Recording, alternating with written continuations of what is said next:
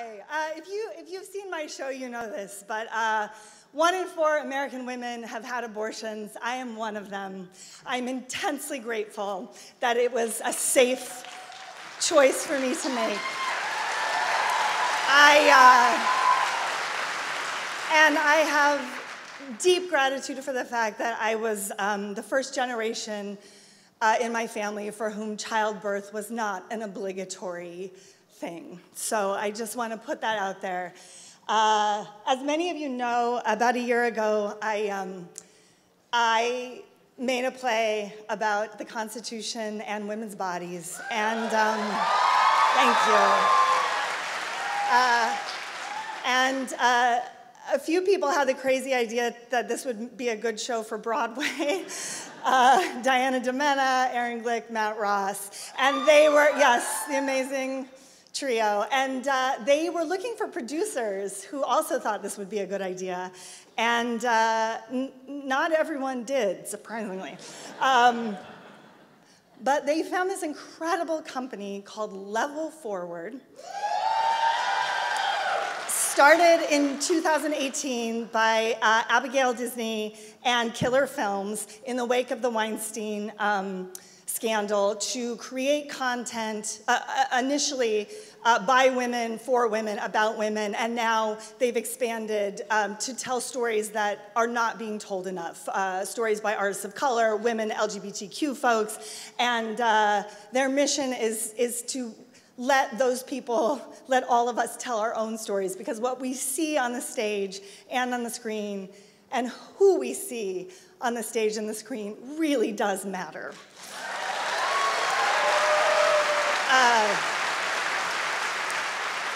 So they joined Team Constitution as co-producers. They are now taking the play across the country so that it can be seen in every state eventually, I hope.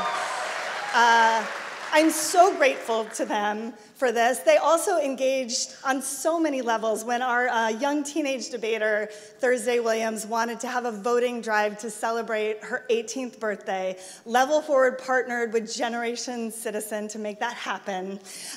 They're also producers right now on Slave Play, the groundbreaking work by Jeremy O'Hara.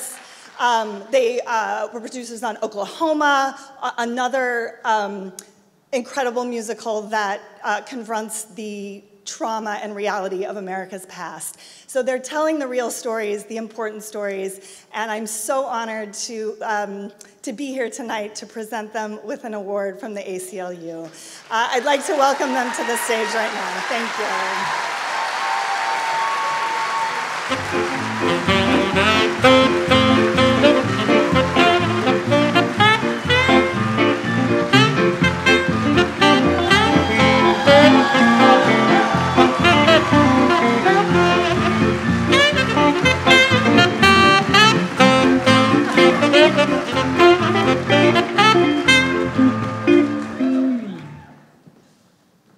If you ever wanted to cement an unwavering lifetime commitment to social justice, you have Heidi Schreck give you an ACLU award.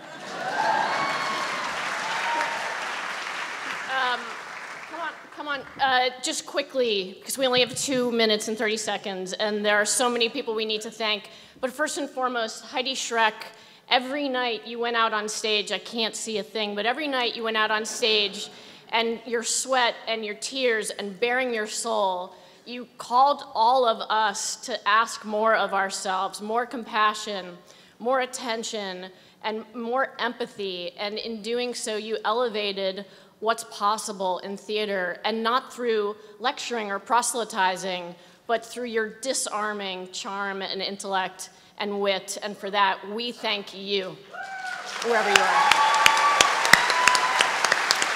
And as Constitution prepares to tour around the country, it reminded us of another tour, a tour that took place in the 1970s, and it was a tour of propaganda films. Propaganda films created to convince Americans that our bodies were under their control.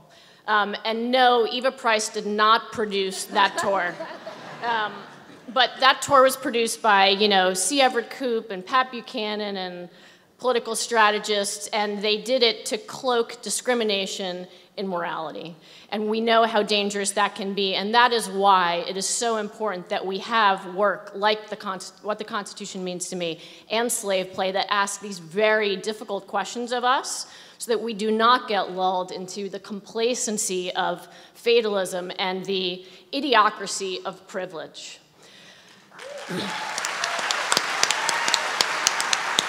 And so on behalf of all of the levelers, East Coast, West Coast, our tremendous partners, I know you're all here tonight, and these two incredible women with me, Angie and Rachel, for whom they make everything possible, and Abigail Disney, who's not here because she is out there fighting the fight right now on the front lines of income equality.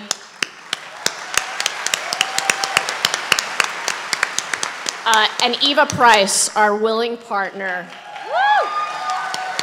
who joined with us in infusing commercial art with purpose. We thank you. None of these people were ever invited into the stadium field to play, not to mention how sloped that field is. So we commit to building new fields, and doing so facing the fear that ACLU lawyers from way back when did, and paved the way all the way up to Anna Maria Archila, and even our friend Kelly Bachman, who called out the rapist in the comedy club the other night. So on behalf of all of that great work from the past and all of the people we have yet to inspire, thank you so much.